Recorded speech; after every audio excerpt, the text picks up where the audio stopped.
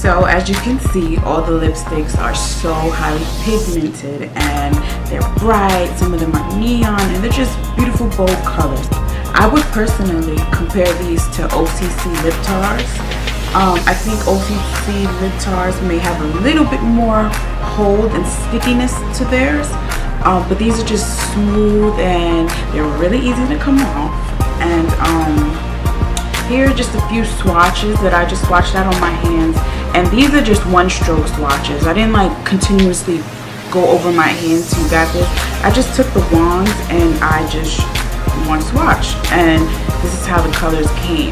I didn't get all the colors because I don't waste money, and I'm not gonna get yellow that I'm probably never gonna wear, or there's certain purpley colors that I don't think agree with my skin tone. So I'm not just gonna get a whole bunch of colors that I'm not gonna wear. So I got the ones that I think that I really would wear, and this blue is kind of new to me. Like, it's really in this season, so I'm, you know, testing out the waters just a little bit. I mean, it makes my teeth look so white, and that's what blue does. But yeah, you guys check these out. They're available in your nearest beauty supply store. I could only find them in beauty supply stores or online. I'll leave a link below as to where you can purchase these online if you don't see them in your local beauty store, and they're the same amount. They're only $3.99. And I'm just gonna open one up, and they have like the doe foot applicator, but these applicators are really flexible, and I like that. Like I really just stick to like MAC lip products because I just like the consistency and how it feels on my lips.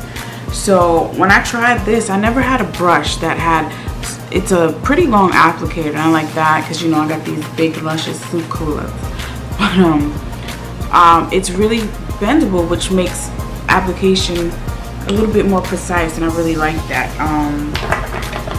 So go check them out, and if you've already tried them, comment below and let me know which ones were your favorite, and or if you put a video out, I would like to check it out. Yeah, or that yellow. I'm kind of skeptical. I might get that one, but I'm gonna play with it. Like I think that it, like maybe if I outline my lips in orange and then use the yellow, like that might create a really cute gradient. I might have to do that. Anyway, thank you guys so much for watching. I hope you like this video. Let me know if you like these kinds of videos, and I will do them more often. Check out these Ruby Kisses lip lacquers. They're wonderful, great consistency.